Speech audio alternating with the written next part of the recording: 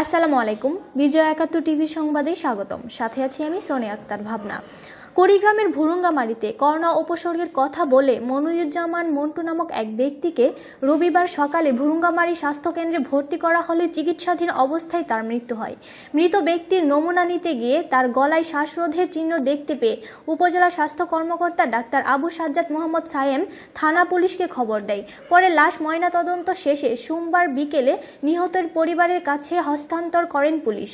এই ঘটনাকে কেন্দ্র করে উপজেলার শিলখুড়ি ইউনিয়নের শালজোড়া উত্তর ধলডাঙ্গা গ্রামে পরক্রিয়া প্রেমের কারণে স্ত্রী তার স্বামীকে গলায় রশি দিয়ে শ্বাসরুদ্ধ করে হত্যার চেষ্টা করেছিল বলে ভাতিজা ও প্রতিবেশীরা অভিযোগ তোলে এলাকায় মানববন্ধন করেছে।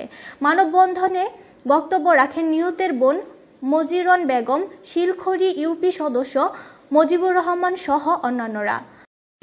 সরকারও মা, আমরাও মা জাতি। আমরা এই নারীর এক নারীর ইজ্জত হাজার নারীর ইজ্জত। আজ যে মুন্টু যে নারীর কারণে যে মৃত্যু হইল, এর আমরা সুস্থ বিচার চাই।